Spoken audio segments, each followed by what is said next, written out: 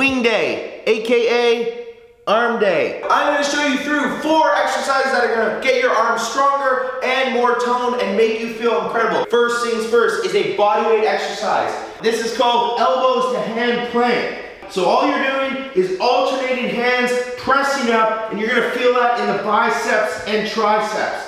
You wanna make sure your core is nice and tight, and you're just up and down, just like this. Next exercise for the arms is going to involve a kettlebell. It is a round the world cross body curl. This one is great for the biceps and again, working the core. Next exercise is with a set of light dumbbells. Simply curl, dip, and press. Curl, dip, and press. And last but not least is the dip. Feet out as far as you can. The further your feet are out, the harder it is going to be. Elbows in nice and tight. Down and up. Down and up. I'm going to see you in the kitchen. Woo! Now I'm going to show you how to make flourless fried turkey wings. So lean in. Take away. Alright, first things first. Salt up your turkey wings.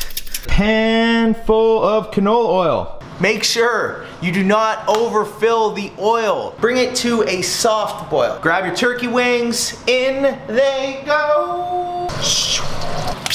Every 5 minutes, we're gonna move these bad boys around, turn up the heat just a little bit. While we wait, squaddies, we're gonna prep our little side dish. There we go. Little salt in the water, boil the water, pop these bad boys in for our last 10 minutes here. Arms moving, a little salt.